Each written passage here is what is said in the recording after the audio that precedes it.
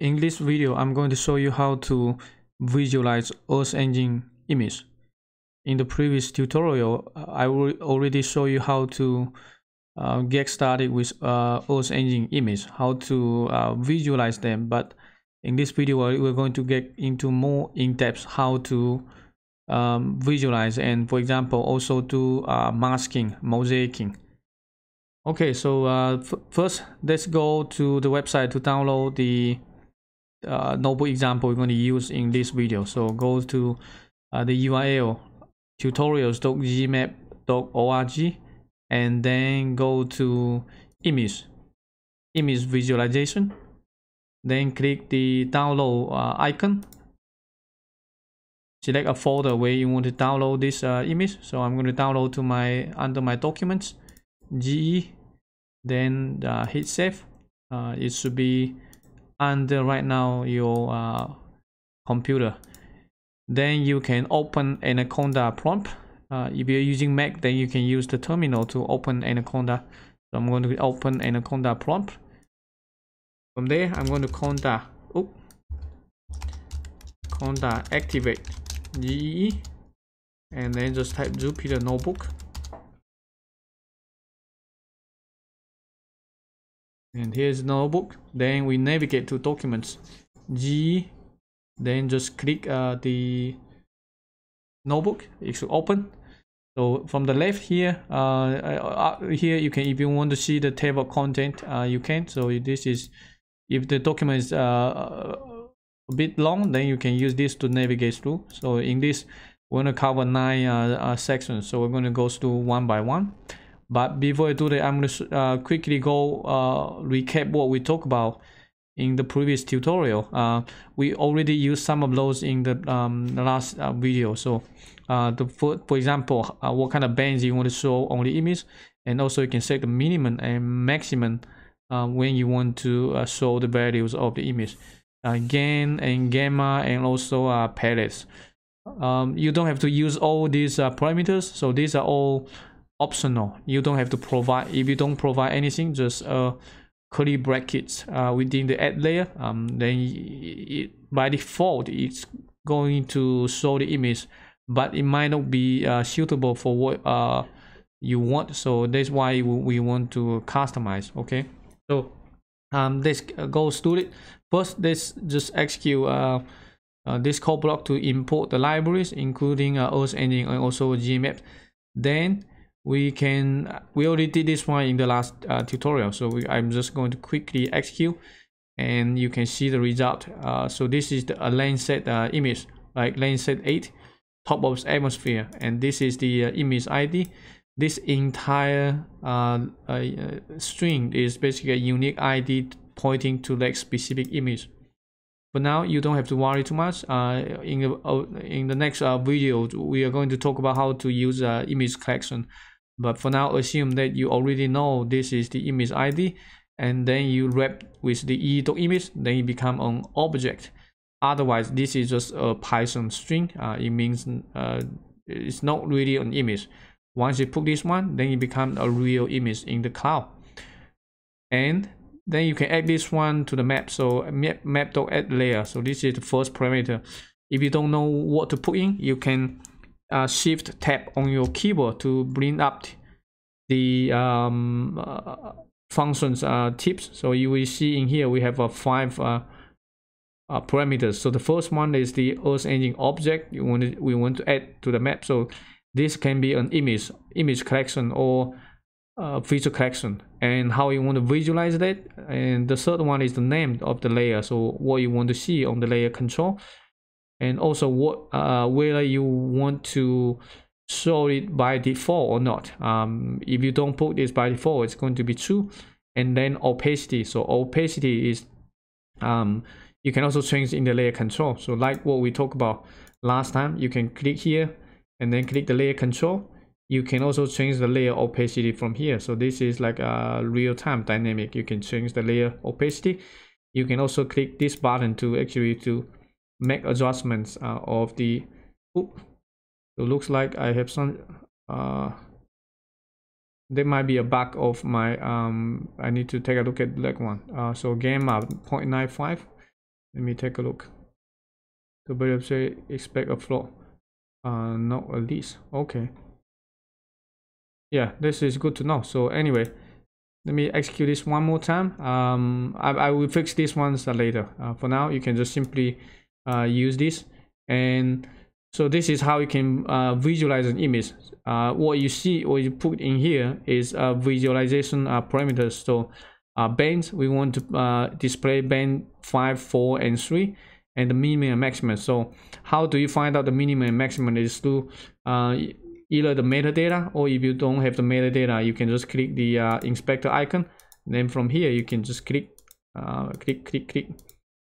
You can see the values in here. So this is all the values because it's original data. So the values from 0 to 1. So the minimum and maximum, you can set 0 to 1. It's going to probably a little bit dark image because not many pixels actually can reach 1. So if I check this one, oop, is it turned off right now?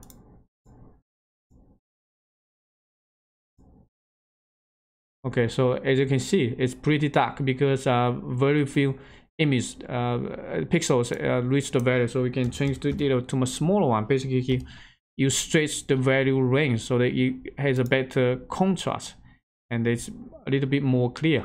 You can certainly set to a smaller value. You're going to see a lot of white color, for example. Let me see, 0.3, right? It gets brighter and brighter, but you don't want to be the value to be the maximum value to be too low. Otherwise, it will just become white, and then you cannot really see much.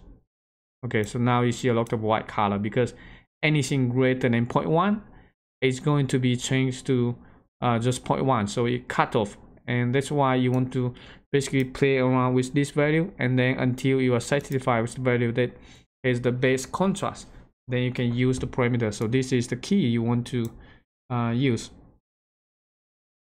Next one, color palette. As I showed you earlier in here, this one we don't use the color palette because this is multi-band. For multi-band, you can only use like if you have a bands parameter, you cannot use a palette. So but if it is a single band image, then you can use the color palette. In this example, we want to calculate the normalized difference water index. If you're not familiar, this is basically a simple index that you can use to extract water. With the other common one is an NDVI, normalized difference vegetation index. You can also do that. So in Earth Engine, it's very simple. If you want to calculate the normalized difference index, all we need to do is just in here, right? This is the image, right? You just apply dot something. So each Earth Engine image have a bunch of functions you can apply. So for example, I can just type here image dot, and then if you hit tab on your keyboard, it's going to bring up some of those. For now, because it doesn't know what it is, so you don't see that one yet. But if you want to execute this one, you can actually apply the function. So normalized difference, basically B3 and B5. So B3 is the green band, and B5 is the near infrared. So green minus near infrared divided by green plus the near infrared. So this is how you can calculate the normalized difference index. Let me just execute and then show you the result. Oops, need to delete this one.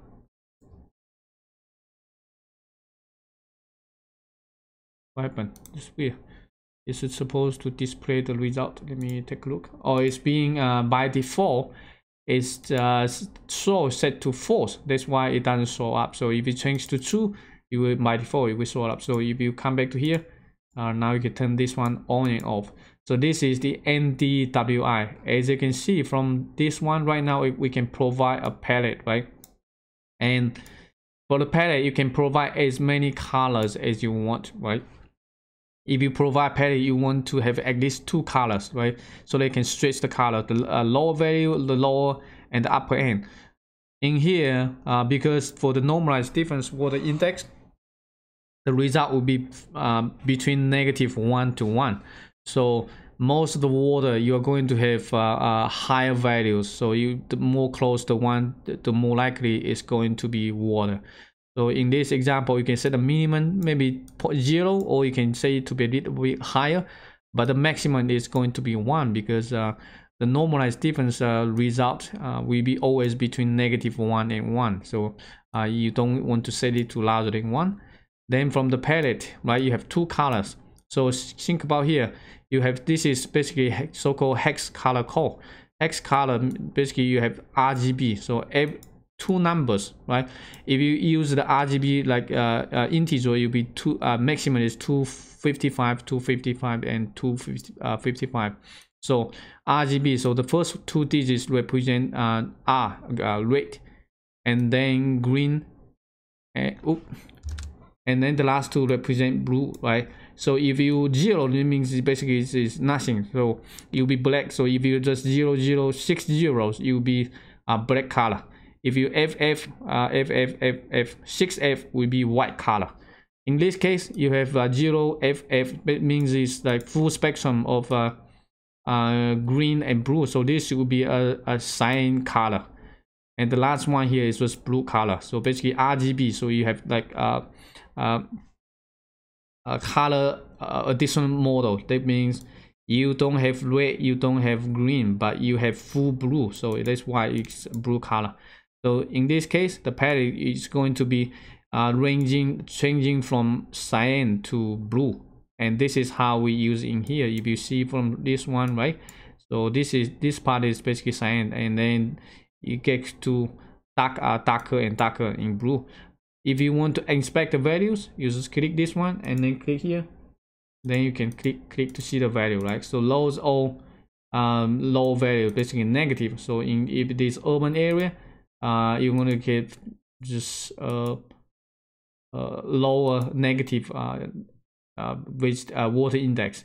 If it is real water, it's going to get a positive value. So this is close to 1. So those are likely to be water. So this is how you can inspect the pixel values. After that, for example, after we calculate the normalized water index, we might want to, in this case, we want to extract water. But how do you extract water? So you can just use a simple threshold. So this is so-called masking. In Earth Engine, masking is very common. If you just want to, if you want to mask out a certain area or region, you can do it easily just using one line of code. So in the next few example, we are just going to build on top of the example that we use above. Keep that in mind, the code gets longer and longer, but actually most of those are basically repeating. So if you see from this in here, right, we create the map, we get the image, we calculate the normalized water index, and then we add it to the map. So this is the key. This is what's new in this section. So masking, if you see from this one, right, we get the normalized water index, and then we want to mask out those values lower than 0.4. So basically we assume that if the normalized water index value greater than GT, means greater than and equal than 0.4, it's going to be water. So in that case, you end up with a binary value. So it's either 1 or 0. So if it is 1, then it's going to keep the value. If it is 0, it's going to remove the value. So let me just show it in here. And right now, so you end up with just this one. But if you really want to see like what's this one look like, for example, this is also one image. So you can think about here, normalized GT 0.4. If it is greater than 0.4, it's 1. Less than is 0. So this is actually a binary image. If you want to add this binary image to the map, you can do that as well. So for example, I can just do here, let's say a mask. You can create another value, and then a mask equal to this one, right? So, and then from here you can change this one to a mask. I also want to add this mask to the map. I can do that, just map dot add layer mask. I don't want to like change any visualization, just use the default. Then I can use mask, and let's see what happened. Okay, so let me zoom up a little bit. Now we have this one. If you see the background is black, why? In here, because this is the mask that we just created, right? So if it's anything greater than 0.4 at the NDWI, it's going to be 1, the other side is going to be 0. So you can also inspect the pixel value, right? This is 1 and this is 0. So really nice. So basically this is a mask. You can always create mask, create a binary image, and then use the binary image as a mask to mask out other pixel values. So once we do this one, then we can turn on the one that we mask out, right? So the white area will be preserved and the black area will be just masked out. So this is a simple way you can do masking. You can also do a self mask, right? So in this one here, you still see that this is just the original NDVI values, NDWI values. But if you just want like a binary, just like what you see in the mask, you can also do that as well. So for example, this is a binary. How about I just want the white area? I don't want the black. I want to hide out the black. How do you do that? Actually, very simple. So all you need to do is just to in here, I can create another variable called maybe bin binary equal to mask dot. There's a function called self mask. So self mask basically use yourself as a mask. So if you use yourself, anything greater than 1 or 0, right? So and then you just map dot add layer bin, and I can say let's say binary, maybe, or maybe just water. You can do that as well. So once you click this one, we can come back to here to inspect the layers. You turn this, just turn them all off. Look at this one, water. So the water right now is basically the white color. You can change the color if you want. So this is because right now we only have one value, so all of them are just 1. You can come back to here and you can simply add single quotes palette, and from here colon square brackets. So here, because we only have one color, we can just change it to blue color. So in that case, the white color will be changed to blue color. And let's take a look. Right, so this is how you can visualize and do the masking. Pretty simple and easy to do. You don't have to go through a lot of steps. It's just, this is basically one by one, so you can build on top of the previous data layer to give you the final output. If you overlay this one on the base map, you will see this looks pretty close, but it's not perfect. But it gets the work done. Also, because we're using Google Map, you can also switch to, for example, to Google Satellite. So this one, because I haven't released the new version yet, if you want, you can also go to, you can update the package. You can add a new line and then gemap.update package, and then I can just shift enter. It's going to automatically update the package, and then later we can change the base map easily. So let's wait for a couple seconds. Okay, it's done.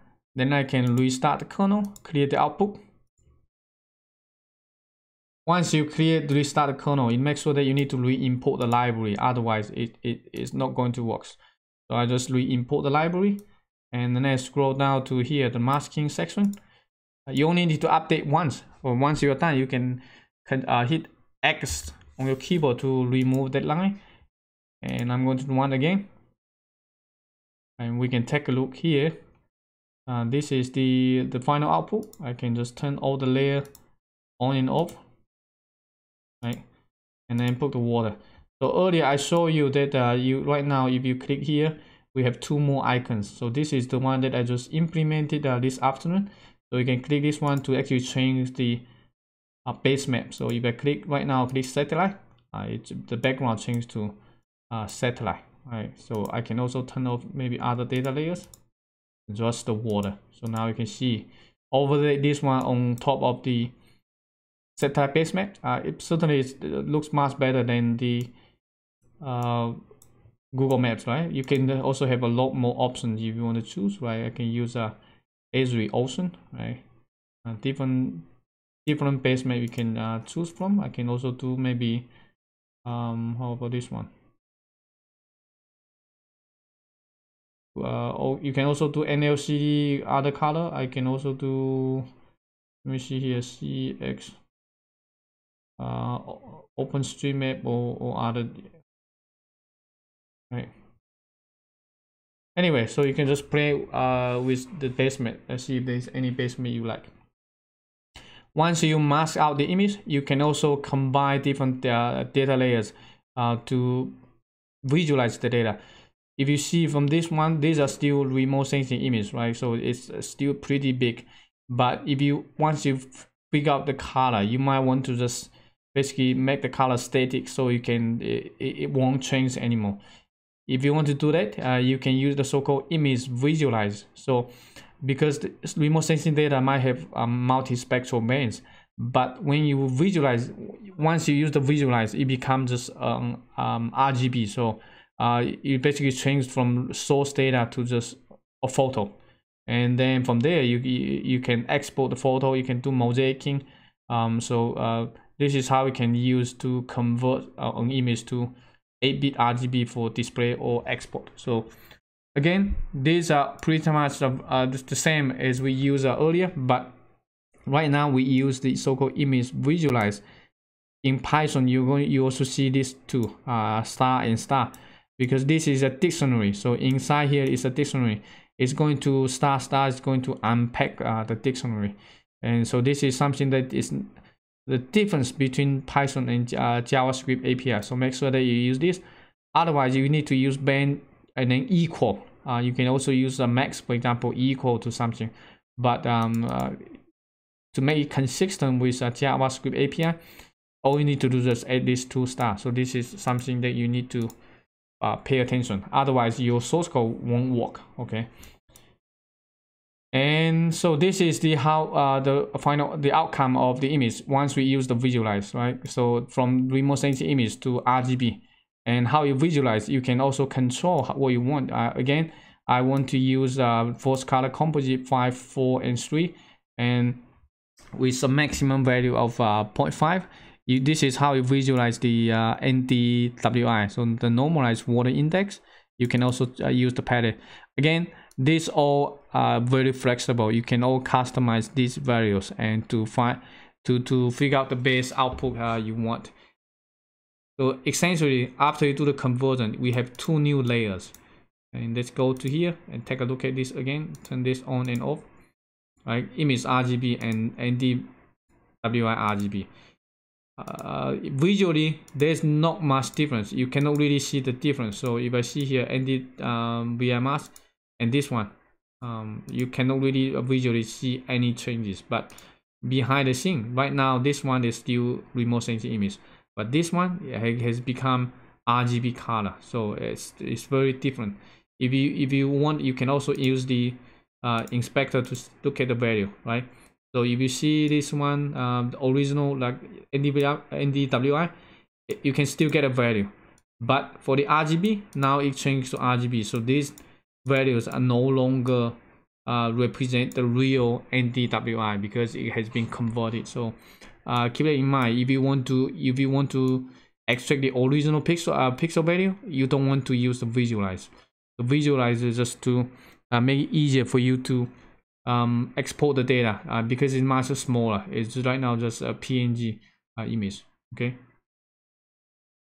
Next, mosaicing. So if you see from these two data layers, now we have two separate data layers. How about this? You want to mosaic them together. You want to combine this as one single image. Can you do that? Of course. So this is what mosaicing is that you can mosaic as many images as you want. But keep it in mind, because in this one we have the water and also the original image. So this one is on top of the other. So if they are totally overlaid, you might not be able to see the layer. So this is why important is the which one first and then which one on top. So again, these are still the same. The source code is still the same as the previous step, and only these two lines are new. So what does this mean? We have two separate images. Think about just like a user Photoshop. You want to put those two data layers in a single one. Well, how can you do that? There's another one called image collection. So for now, you just think about like image collection is basically a stack of images. How you can put like a bunch of images together is just within the parenthesis, and then you put in the list square brackets. So the first item will be at the bottom, and then you can add more and more. This one on top of this one. If you have another one, you'll be on top of all the previous data layers, right?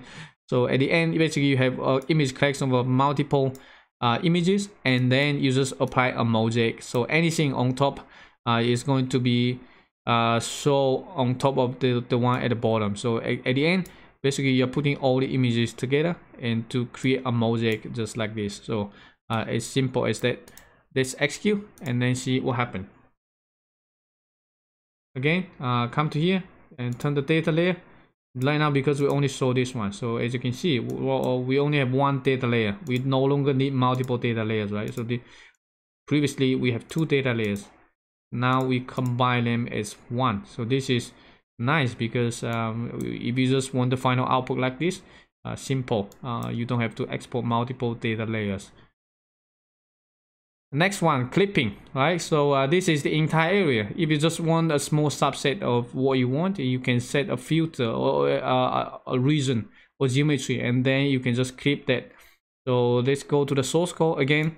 These are all the same as the previous one, and the only thing new here is these three lines. So we are just going to create a region of interest. If you see from here, geometry dot point. So basically it's a location and then buffer. So and then around that buffer, we are just going to clip the image using the buffer. So let's execute this one first to see the output. And this is what it looks like, right? So this is the center of the point. So this is the point around the center here, and then buffer by 20,000 meters. So 20,000 meters to basically the radius. This is how you can clip an image. If you use a buffer, it's going to be a circle, but you can certainly use a square or any polygon. You can also do the clip. So for example, let me turn this one on just to show you what it looks like, right? So this is the original image, the one entire length is seen. And so this is what, once it's being clipped, it looks like that. But you don't have to just clip by circle, you can clip by rectangle. So let me show you how you can do that. I'm going to maybe just do a rectangle here, just to show you. For example, I just want the image within this section. Can you do that? Yes. So let's add another cell below, and just to show you how we can do that. In here we use the ROI, right? But we need to know like which one is the original image. So the original image is the mosaic. So this is entire one is the mosaic, and then we just need to clip. But we can just maybe the ROI 2. So this is the second ROI. And how do you actually retrieve the ROI? On the map here, I draw a rectangle. So if you want to retrieve the ROI, you can just use the map.user ROI, because once you draw the map, draw a shape on the map, the shape is going to save to this one. So user.roi, and then you can alt enter. If you want to see what's in there, you can just ROI2, alt enter. You will see this one. So this is basically a JSON, but you don't want to a JSON format. You don't want to use this one. You can just .get info to see the real content, right? .get info, and then it will show you, okay, this is a polygon. It has 5 points, right? So once you have this one, then you can do the clipping. So again, it's actually pretty much the same like this one. So we can just use, let's say, clip 2 and then equal to mosaic. So the mosaic is the variable of the image. Dot, again, you can still use clip parenthesis. In this time, we're going to pass in ROI2, right? And then alt enter. Lastly, we can add the layer to the map, add layer, clip, and then clip brackets. So this will be clip 2, and then shift enter. So let's come back to here. Let's turn the layer off, see if this is there. Oh, clip, if we add the layer clip 2, is it on here? Let me take a look. Okay, sometimes this might be just the memory issue. Let me take a look. Clip 2. Let me run this one more time. Okay. And let me turn the layer off. And let me draw a rectangle one more time. Just want to make sure that it works as expected. Okay. And then execute. Oh, okay, sorry. It should be clip 2 because we just the original one is still the buffer one, so we want the clip 2, and this time it should work. Okay, let's go back here and turn the layer off. Okay, so as you can see, right now you have this one. You can remove the rectangle that we draw earlier if you want. So if you remove now you have this like rectangle area that we just clip, right? So you can certainly pass in hard-coded the polygon numbers, but if you just want to interactively clip one image, you can use the drawing tools in here to clip anything you like. So again, I can do it one more time if you want, right? I can do it maybe this time using something like this and see if it works, right? So I draw another rectangle, and I can still use the same source code, but this time it's going to add more because we add a few more points, and then clip, and then one more time. Look at this, right? So simple and straightforward. You don't really need to write many lines of code. So I'm just going to delete this one and then hit save. Okay, so you have the image now. Click, and you can turn it on and off. You can also change this. So this is how you can do the mosaicing and clipping. And for the next one, I'm going to show you how you can change the color palette if this is a categorical image. So I'm just going to execute the code first, just to show you what it looks like. So this is the global land cover map. We're using the MODIS data. Again, this is the ID, the unique ID to the image. And because the image has multiple bands, so we want to use the dot select. If you see this one here, backslash, so this is basically if the line is not ending in here, if you want to continue, then you use the backslash. But you can certainly just use remove this one to move them to the same line. It should work as well. So, but in Google's engine, the convention is that when you have an image, and then if you want to apply multiple things to the image, sometimes you go to the next line. So I can just go here, and then you can hit tab to basically indent the next line, but you also need to make sure that you put a backslash in here, otherwise your source code won't work. So so make sure that you do this. And the next one here is the palette. So you see this one is pretty long. Why? Because this is a categorical map. It has many land cover types. So we have 18, right? If you want to inspect the value, you can click the inspector and then click on the map to see the value, like 10, outer pixel value 4, right? 10, a lot of 10, 5, 8. And this is how you can change the color palette. So you can have the minimum and maximum. If you see from the minimum to maximum 0, 17, that means you have a total of 18.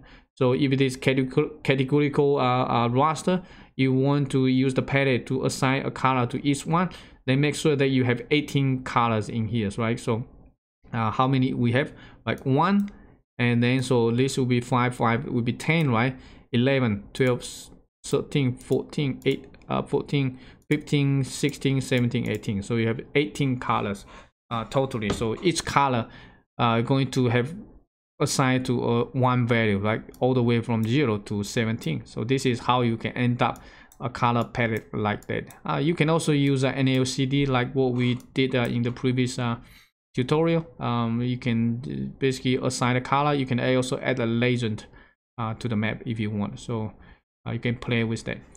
Last one, I'm going to show you how you can download an image thumbnail, because this is all remote sensing data, so it's everything running in the browser. But if you want to just export the data, and then you might want to create a report on if you need to use some of those data, there are a couple of ways you can do that. You can either take a screenshot, but the quality might not be very high, so sometimes you might want to export the data. But again, you don't want to just download the original data, right? The GeoTIFF or the original remote sensing data, because you will need some professional software packages to open the data. So in this example, I'm going to show you quickly how you can actually export the data as a PNG or JPEG, and then you can just insert that one to your report or your assignment. So how we're going to do that? Again, I'm going to just execute this one. This is the same one we used earlier, right? We just load an image and then we visualized it.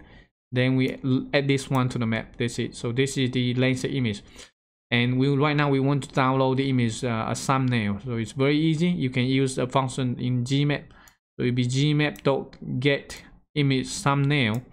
And then, so this is the one image is basically Earth Engine object. It's this one, right? So this is the original data. This is the image, original remote sensing image in the cloud. And we want to visualize in this way. And I want to download the image. So as you can see, right? So you can also, again, shift tab on your keyboard to bring up the two tips. So you'll be what kind of parameter you can provide and what does each one represent. So the first parameter is basically the Earth Engine image. The second one is where do you want to output the image.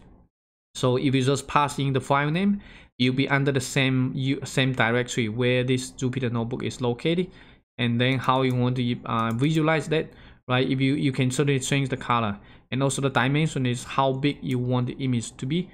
Let me just slightly move this one here and to show you what we're going to get. Okay, so right now in here we have two notebooks, right? We don't have any image in here yet, but once we change this one, maybe change it to a smaller, let's do like 500 the dimension, and later I'm going to show you how you can change that. Okay, so once you execute this one, now on the left side here you can also directly execute the next line. It's going to show the image in here, right? So the image down in notebook, but you can also go here to click and open that one using your image viewer, right? So this is what it looks like, right? We just downloaded the image thumbnail, and so here we use the first color composite, but you're also welcome to change it to other color. So if I come back to here, for example, I want to change to natural color. It will be 6, 5, and 4. Then you execute. I can do that again. Right, so now you see this one, it changed to it's still first color, but it's like close to natural color. Vegetation is in green color, and so again you can open this one, right? So pretty nice. You just get that one to your computer, and you don't really have to download the entire original image, because that one might be 500 or 600 megabyte, but in the JPEG, the PNG here, it's only 35K, so less than 1 megabyte. Pretty easy. You can also change the dimension. So if you want the high resolution, this one here, if you zoom in, it's going to the quality is not going to be very good, but it's still pretty nice. But if you want the higher resolution, you can change the dimension. So for example, I change to 1000 and then execute. It's going to, the file size is going to increase, right? So 355K right now is 1.3 megabytes. So if you see this one here, if you use the zoom right now, it's much better, so much sharper compared to the original one. Again, you can also show the image in here if you want. Okay, so this is pretty straightforward, right? How you can actually download the remote sensing image, and this is just for one single one. So in a future video, I'm going to show you how you can download automatically for entire image collection, like automatically without having to actually do it one by one, right? So if you want, like let's say you have 10 images, how can you download the thumbnail of those 10 images? Gmap actually has a function that you can just one line, you can download all the images if you want. Okay, so that's all for this video, and just to recap what we talked about how to visualize using RGB, and also do masking, also mosaicing, clipping, and lastly how you can visualize categorical raster data, and also how to export the image. So I hope you enjoy this video. I will see you in the next video. Take care.